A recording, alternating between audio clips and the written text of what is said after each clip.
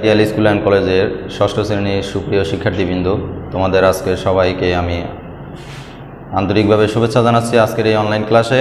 আশা করি তোমরা সবাই ভালো আছো এবং নিয়মিতভাবে বাসায় পড়াশোনা চালিয়ে যাচ্ছ। আজকে আমি তোমাদের কৃষি শিক্ষা বইয়ের তৃতীয় অধ্যায় কৃষি উপকরণ এই অধ্যায় থেকে পার্ট 3 নিয়ে এবং পার্ট 4 নিয়ে আলোচনা করব।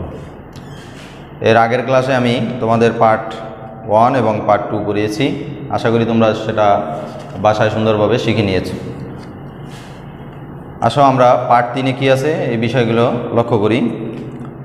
এখানে রয়েছে মাটির গুণাগুণ, অর্থাৎ মাটির ভিতরে কি কি গুণাগুণ রয়েছে বা কি কি এর আগে আমরা শিখেছি জৈব, অজৈব এবং যে মাটির পানি এবং বায়ু থাকে, এই 4টি উপাদান থাকে, সেই বিষয়গুলো নিয়ে এবার আজকে রয়েছে মাটির গুণাগুণগুলো নিয়ে।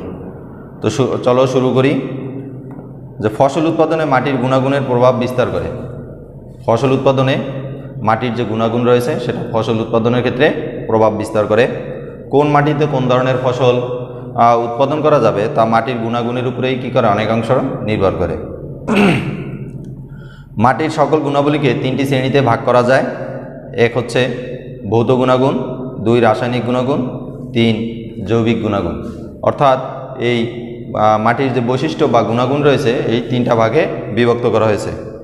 ভৌত গুণাগুণের ভিতরে রয়েছে যে মাটির বুনট, মাটির সংযুক্তি, মাটির ঘনত্ব, মাটির বর্ণ, মাটির তাপমাত্রা, মাটিতে পানি ধারণের ক্ষমতা এবং মাটিতে কী পরিমাণ বায়ু চলাচল করে, এই বিষয়গুলো দ্বারাই মাটির ভৌত গুণাগুণগুলোকে প্রকাশ করা হয়। এরপরে রয়েছে মাটির রাসায়নিক গুণাগুণ। মাটির রাসায়নিক গুণাগুণের ভিতরে রয়েছে মাটির অম্লত্ব বা ক্ষার, উদ্ভিদের জন্য সহজলভ্য পুষ্টি উপাদানের পরিমাণ, মাটির লবণাক্ততা ইত্যাদি।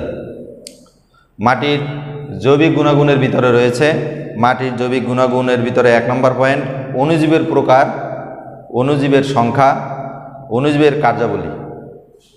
এই হচ্ছে মোটামুটি কায়দায় মাটির গুণাবলীর যে 3টি স্টেপ, এইগুলোর ভিতরে আবার যে পার্ট রয়েছে সেগুলো।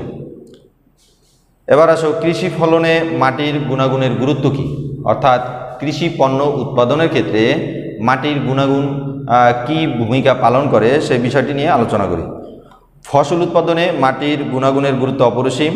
মাটির ভৌত গুণাবলীর মধ্যে রয়েছে মাটির বুনট, মাটির সংযুক্তি, মাটির ঘনত্ব ইত্যাদি ফসল উৎপাদনে এগুলো প্রভাব বিস্তার করে থাকে।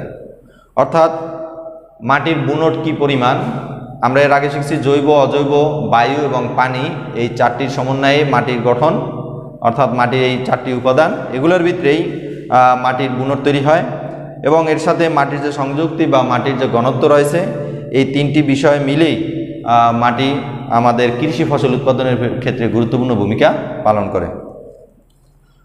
মাটির বুনটের পার্থক্যের কারণে মাটিকে বিভিন্ন শ্রেণীতে ভাগ করা হয়েছে। যেমন দোআঁশ মাটিতে অধিকাংশ ফসল ভালো জন্মে। এঁটেল মাটিতে পানি ধারণ ক্ষমতা বেশি বলে এ মাটিতে ধানও ভালো জন্মে। অর্থাৎ এঁটেল মাটিতে যেহেতু পানি শোষণ ক্ষমতা বেশি বা ধারণ ক্ষমতা বেশি, এই জন্য এই এঁটেল মাটিতে ধান ভালো হয়। বেলে মাটিতে বাদাম, আলু, ফুটি, তরমুজ ইত্যাদি ফসল ভালো জন্মে। মাটির বালি, পলি ও কর্দমকণা যে দলাকৃতি সজ্জিত থাকে তাকে মাটির সংযুক্তি বলা হয়। আবারও বলছি যে মাটির সংযুক্তি কি, যে মাটিতে যে বালু, পলি এবং কর্দমকণা যে দলা আকৃতিতে সজ্জিত অবস্থায় থাকে এটাকেই মাটির সংযুক্তি বলা হয়। দানাদার চূর্ণাকার সংযুক্তি ফসল চাষের জন্য বেশ উপযোগী। থালা আকার সংযুক্তি মাটির পানি ধারণ ক্ষমতা বেশি থাকে। মাটির রাসায়নিক গুণাগুণের মধ্যে মাটির অম্লত্ব, ক্ষারত্ব, লবণাক্ততা খুব গুরুত্বপূর্ণ। অধিকাংশ ফসল বেশি অম্লীয় বা ক্ষারীয় বা লবণাক্ততা পছন্দ করে না। অর্থাৎ অধিকাংশ ফসলেই যেই মাটিতে ক্ষার বা অম্লত্ব বেশি থাকে সেই মাটিতে ওই ফসলগুলো ভালো জন্মায় না। অর্থাৎ নিরপেক্ষ মাটির ফসল চাষের জন্য সবচেয়ে বেশি উপযোগী। এ ধরনের মাটিতে উদ্ভিদের জন্য সহজলভ্য পুষ্টি উপাদান বেশি থাকে ও অণুজৈবিক কার্যাবলী সক্রিয় থাকে। কেঁচো, ছত্রাক, ব্যাকটেরিয়া, শৈবাল ইত্যাদি জীব ও অণুজীবের সংখ্যা, প্রকার এবং ক্রিয়াকলাপই মাটির জৈবিক গুণাবলী। এসব জীব ও অণুজীবের মাটিতে হিউমাস উৎপাদন ও ফসলের জন্য পুষ্টি উপাদান সহজলভ্য করার মাধ্যমে প্রভূত উপকার করে থাকে। সুপ্রিয় শিক্ষার্থীবৃন্দু, তাহলে আমরা কৃষি ফসল উৎপাদনের জন্য যে মাটির গুণাবলী থাকা দরকার সেই বিষয়টা এখানে আমরা বুঝতে পারলাম, যে মাটিতে কি পরিমাণ বালি থাকতে হয়, পানি বা কর্দমকণা, তারপরে মাটির ঘনত্ব বা কি থাকবে, মাটির বুনট বিষয়টা কি, অর্থাৎ এক কথা মাটির সংযুক্তি বলতে কি বুঝি, এই বিষয়গুলো এখান থেকে আমরা জানতে পারলাম। আর এছাড়া রয়েছে মাটির গুণাবলীর ভিতরে যে তিনটি অংশ, ভৌত গুণাগুণ, রাসায়নিক গুণাগুণ এবং জৈবিক গুণাগুণ, এই বিষয়টি এখান থেকে আমরা জানতে পারলাম। আশা করি তোমরা মাটির গুণাগুণ বিষয়টি বুঝতে পেরেছ। তোমরা বাসায় মাটির গুণাগুণ ভালোভাবে শিখে নেবে। এবার আসো পার্ট 4 সেচ পদ্ধতি নিয়ে আলোচনা করব, যে মাটিতে কি পরিমাণ কিভাবে সেচ দিতে হবে বা কোথায় সেচ দিতে হবে, কোন জমিতে সেচ কি পরিমাণ হবে, এই বিষয়গুলো নিয়ে এখানে আলোচনা করা হয়েছে। চলো আমরা সেচ নিয়ে আলোচনা করি। আমরা কি জানি জীবের দেহে কোন উপাদানটি সবচেয়ে বেশি পরিমাণে থাকে, কোন বস্তুটি ছাড়া পৃথিবীতে কোনো জীবের অস্তিত্ব সম্ভব নয়, কোন পদার্থটিকে জীবের জীবন বলা হয়, সবকটি প্রশ্নের উত্তর বলবো। এর উত্তর হচ্ছে পানি। অর্থাৎ জীবদেহের সবচেয়ে বেশি পরিমাণে কি থাকে? পানি থাকে। এরপরে পানি ছাড়া প্রতিটি বস্তুই এখানে বলা হচ্ছে যে পানি ছাড়া তাদের বেঁচে থাকা সম্ভব নয়, অস্তিত্ব হুমকির সম্মুখীন হবে পানি ছাড়া। এরপরে মানুষের জীবন তো পানি ছাড়া কল্পনাই করা যায় না। এই সবকটি প্রশ্নের উত্তরে যদি আমরা আসি তাহলে এর উত্তর পাবো কি? পানি। তাহলে জীব এই পানি কোথা থেকে পায়, অর্থাৎ প্রাণীরা, জীবরা এই পানি কোথা থেকে পেয়ে থাকে, এটাও একটি প্রশ্ন। বলছে গাছ একটি জীব, সে পানি পায় সেচ বা বৃষ্টি থেকে।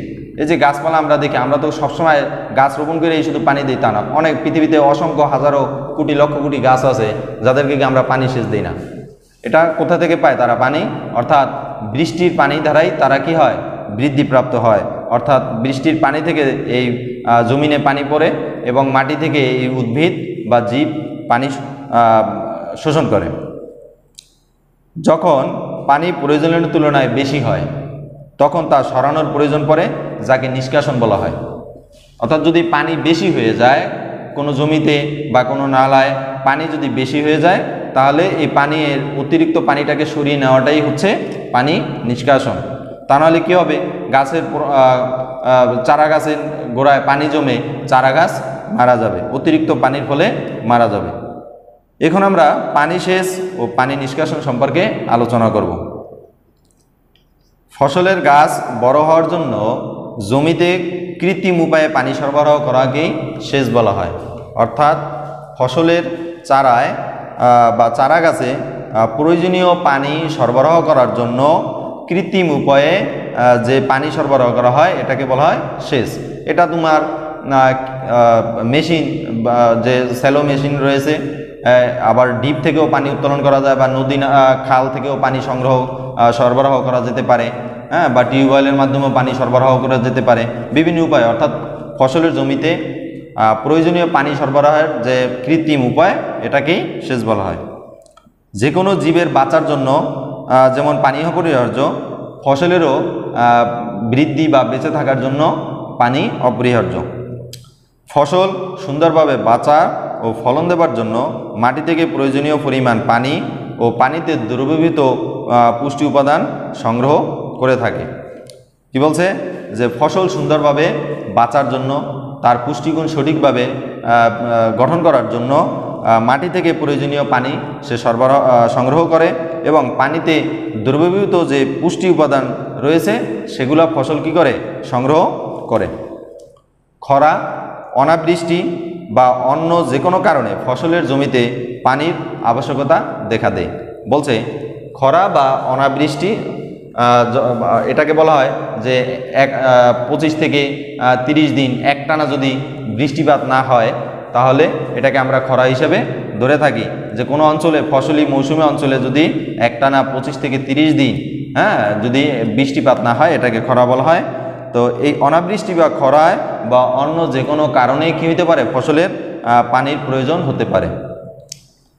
আধুনিক কৃষি ব্যবস্থায় সেচ অত্যাবশ্যক, অর্থাৎ আধুনিক যে এখন কৃষি ব্যবস্থা রয়েছে সেখানে সেচবিহীন কৃষি কাজ করা খুবই কঠিন হয়ে যাচ্ছে। কারণ বিভিন্ন জায়গায় দেখা গেছে নদী নালা খাল বিল যেগুলো দেখা গেছে ফসল উৎপাদনের সময় সাধারণত শুষ্ক থাকে, তখন পানির প্রয়োজন হয়, আর এই পানির ব্যবস্থা করা হয় সেচ ব্যবস্থার মাধ্যমে। সেচের পানির উৎসই কোথায় বলছে, সেচের পানির প্রধানত উৎস রয়েছে দুটি, এর একটি হচ্ছে ভূপৃষ্ঠের পানি আর একটা হচ্ছে ভূগর্ভস্থ পানি। অর্থাৎ মাটির নিচে যে পানি মজুদ রয়েছে সেই পানি উত্তোলনের মাধ্যমে ফসলের জমিতে পানি সেচ দেওয়া যেতে পারে। আর আমাদের মাটির উপরিভাগে যে নদী নালা খাল বিল রয়েছে, পুকুর রয়েছে, এই পানি থেকেও আমরা ফসলের জমিতে কি করতে পারি, পানি সেচ দিতে পারি। ভূপৃষ্ঠের পানির উৎস যেটা এই যে বললাম, নদী নালা খাল বিল হাওর বাওর পুকুর ইত্যাদি। আর বৃষ্টিপাতের কারণেও প্রধানত এসব পানি জমা হয়। অর্থাৎ ভূপৃষ্ঠের উপরে পানি জমা হয় কিভাবে, যে বৃষ্টির পানি যে আমরা পাই, এই বৃষ্টির পানি দেখা গেছে খাল বিল নদী নালা এগুলা পানিতে পরিপূর্ণ হয়ে যায়। পক্ষান্তরে কূপ খনন করে বা নলকূপ দ্বারা ভূগর্ভস্থ পানি উত্তোলন করে সেচ দেওয়া হয়। অর্থাৎ ফসলি জমির আশেপাশে কূপ খনন করার মাধ্যমে বা নলকূপ স্থাপন করার মাধ্যমে মাটির নিচের যে ভূগর্ভস্থ পানি রয়েছে সেই পানি উত্তোলন করেও ফসলের জমিতে আমরা পানি সরবরাহ করতে পারি। এই পানিকেই ভূগর্ভস্থ পানি বলে। ভূগর্ভস্থ পানির উৎস হচ্ছে বৃষ্টির পানি। সুপ্রিয় শিক্ষার্থীবৃন্দ, আশা করি আমরা যে আজকে মাটির গুণাগুণ এবং সেচ নিয়ে আলোচনা করেছি তোমরা এই বিষয়টি বুঝতে পেরেছ এবং বাসায় এই দুটি লেসন তোমরা ভালোভাবে শিখে নেবে। তোমাদের আরেকটি বিষয় আমি বলে রাখি, তোমাদের আগামী শুক্রবারে যে সিটি পরীক্ষা রয়েছে তোমাদের রুটিন দেওয়া হয়েছে। এই রুটিন অনুযায়ী তোমরা এই পরীক্ষার প্রস্তুতি নিবে এবং অনলাইন ক্লাসগুলো তোমরা বাসায় ভালোভাবে দেখবে যে সকল শিক্ষক তোমাদের যে বিষয়গুলো রয়েছে এই বিষয়গুলোর কোন বিষয়ে কিভাবে পড়াচ্ছে, কোন অধ্যায় থেকে পড়াচ্ছে, এই বিষয়টি তোমরা ভালোভাবে খেয়াল করবে। তাহলেই তোমরা পরীক্ষায় ভালো ফলাফল করতে পারবে এবং সেই অনুযায়ী পড়াশোনা করবে।